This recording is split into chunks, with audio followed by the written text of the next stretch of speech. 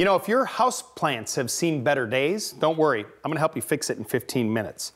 Now remember in science class when you were talking about plants, they talked about the leaves and how the plant got all its nutrients coming through the leaves for the sun and the photosynthesis.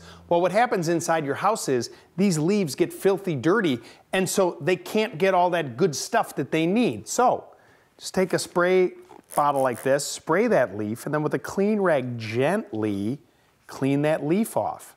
Now, it's all about the size of the pot when it comes to how well a houseplant is going to do. It's true even for outside gardens as well.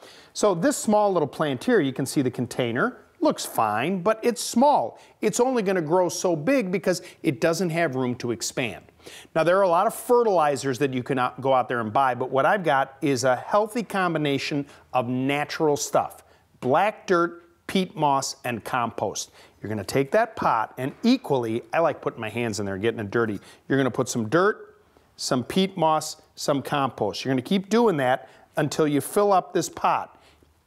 So it's going to feed your plant the right way and give it all the nutrients that it needs so it grows healthy, big, and strong. Now, one other thing I want you to do is this little pile right here is vermiculite.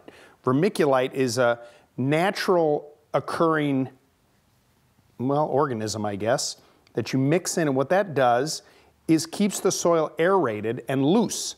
And you're going to mix that into the soil. It's great for gardening. It's completely organic. Then you're going to take your plant carefully, squeeze the pot, and pull it out gently.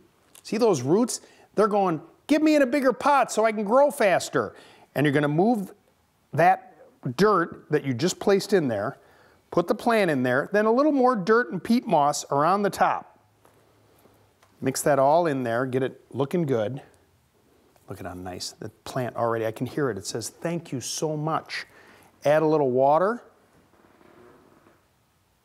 And if you spend some time on all of your plants doing this, they're gonna look fantastic. Look at that. You fixed it in 15 minutes.